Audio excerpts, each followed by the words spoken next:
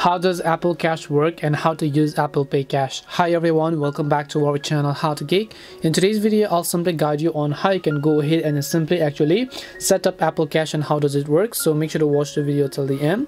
So Apple Cash is a peer-to-peer payment service offered by Apple that allows you to send and receive money using your iPhone or Apple Watch.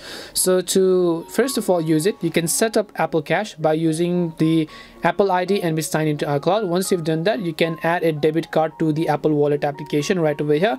Tap on the plus icon to actually add a debit card in order to use Apple Cash. The next step is to send money, and to send money you can simply open the Messages app on your iPhone, then start a new message or reply simply to an existing one. So basically, if I just reply to an existing one, you can just tap on the Apple Pay icon and then just click on the dollar icon. Basically, once you click on the Apple Pay icon and then click on the dollar icon, you can enter the amount you want to send. If you haven't set up Apple Cash before, you'll be prompted to do so.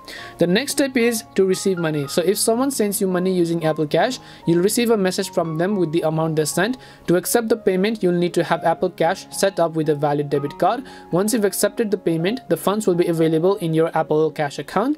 You can also use Apple Cash for purchases. So to make purchases online and in-store using Apple Pay, the next step is you can transfer money to your bank account. If you have a balance in your Apple Cash account, you can transfer it to your bank account. To do this, open the Apple Wallet app. Then once you've added it, you can just tap on the Apple Cash card.